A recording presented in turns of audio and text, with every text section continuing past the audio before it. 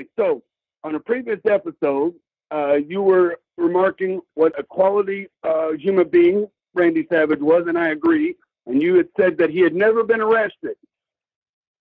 I've heard a story of an incident in a Waffle House in Nashville.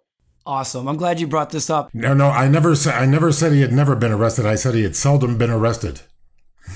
Seldom been arrested. Did you see how he slipped that word in now? I slipped that in there. No, he was arrested in a Waffle House, I think.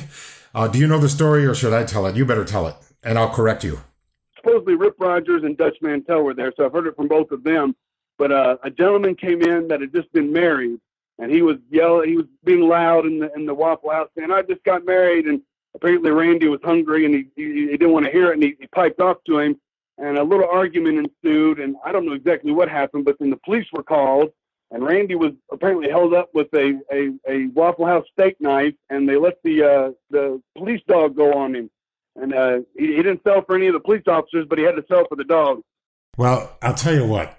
Boys and girls, if you're listening, please don't resist arrest.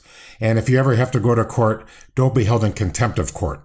So there comes a time when you should be macho, but when the police are there, leave that macho be. Just let them go. Let them.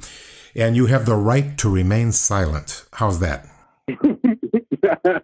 Oh, yeah. Oh, yeah. Oh, yeah. Why do you think they call me the genius? Yeah.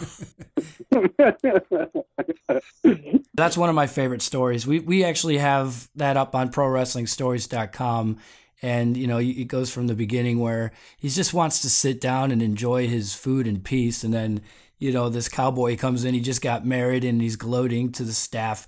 I want to know why the guy who just got married was at the Waffle House and not with his bride. The only thing wrong with your story, Eugene, is that he was no gentleman. You said a gentleman walked into a Waffle. You were being nice, but I'm sure it was one of those rednecks. But I wasn't there. But if I had been there, you can be sure that I would have been under the furniture.